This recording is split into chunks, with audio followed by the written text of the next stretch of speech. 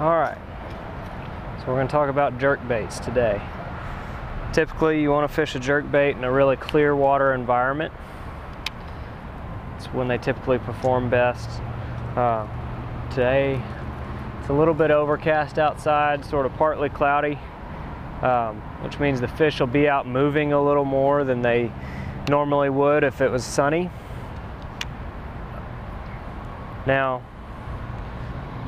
the thing about jerkbaits is typically you do want a little bit of wind on the water. Overcast is not so much important as the wind. Kind of help break up the shape of that jerkbait. Now, being that we're at the river, it's all pretty protected and it's tougher to get that wind on the surface. But a jerkbait can still be productive. Biggest thing about these is just your cadence. So we're doing a twitch, twitch, pause, twitch, pause, twitch, twitch, pause, twitch, pause again. Those pauses are really important because that's typically when you're going to draw 90% of your strikes. And you just play around with your cadence till something works.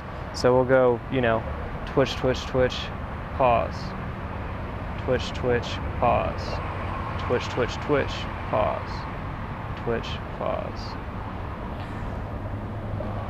There's really, you're only limited by the number of different cadences you can come up with, really.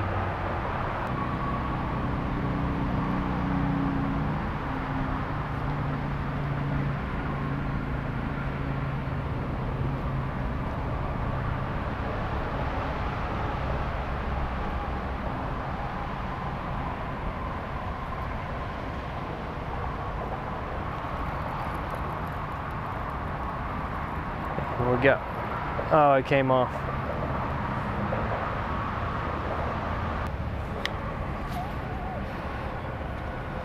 Most important factor when you're working one of these baits is you want to work it with slack in the line. So you're popping that slack and feeling it really jerk. And that slack is what gives it that action. Just like a topwater, but it's walking underneath. Another important thing to keep in mind when using this type of bait is the type of rod, reel, and line you're using. I'm using a 6'8" medium action rod, and I'm fishing 10-pound line. The 10-pound line really helps it get down there, and you want that invisibility factor. I'm using fluorocarbon. So fluorocarbon is super invisible to these fish underwater, and it helps you get more strikes in this clear water environment. Now the type of reel I'm using, that's a 13 Inception in like an 8-to-1 ratio. It's probably a little bit fast of a ratio for most people, but when you're in these rivers, it helps to have a little bit faster ratio because the bait is constantly being moved by the current. So it helps you pick up that slack a lot easier.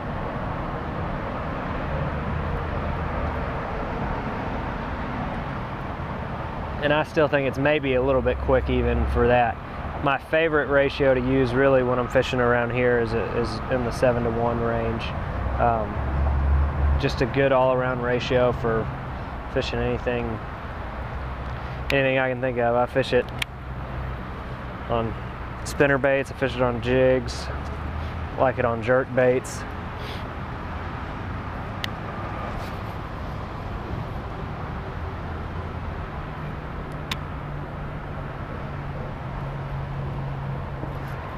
There's a fish right there. I think he's a little guy. You also got to remember to play them. You have all these little treble hooks and they can throw them really easy. You don't want them to jump out of the water too far. Just remember to take your time when you're trying to land these fish.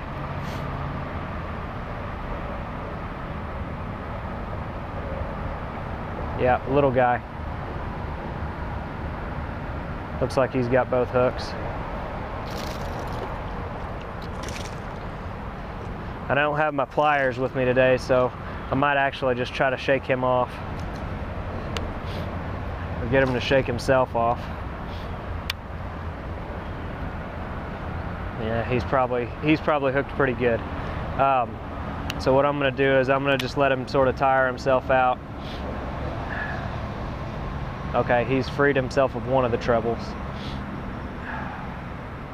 I just don't want him to put a hook in my hand, so you let them tire themselves out where he can't thrash and put one of those trebles in you.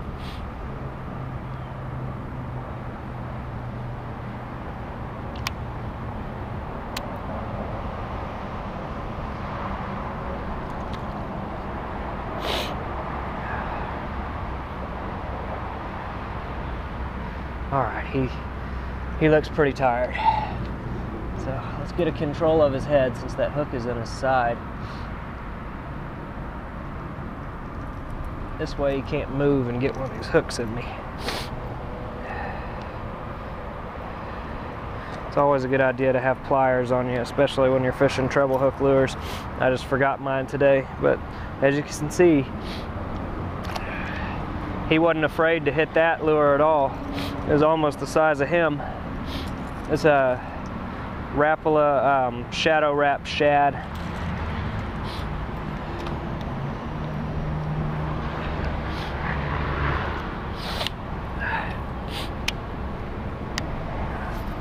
I like this bait a lot because it has sort of a rising action.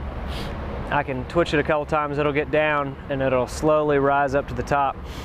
I like it for fishing over the tops of grass and things like that. And it's just really good for warmer water fisheries like this.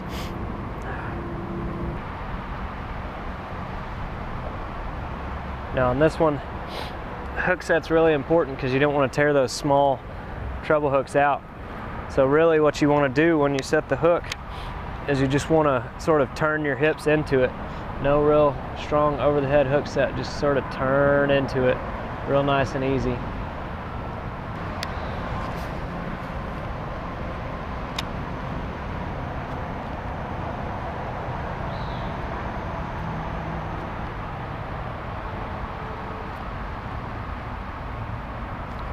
There's one.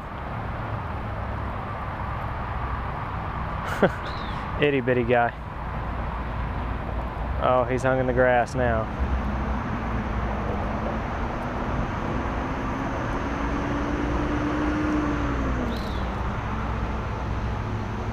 That may be one of the smallest bass. Look. Hold on there. Now, this technique catches big ones too, but I want you to look. He was not afraid to hit that thing. Also, you'll notice I got a different lure tied on.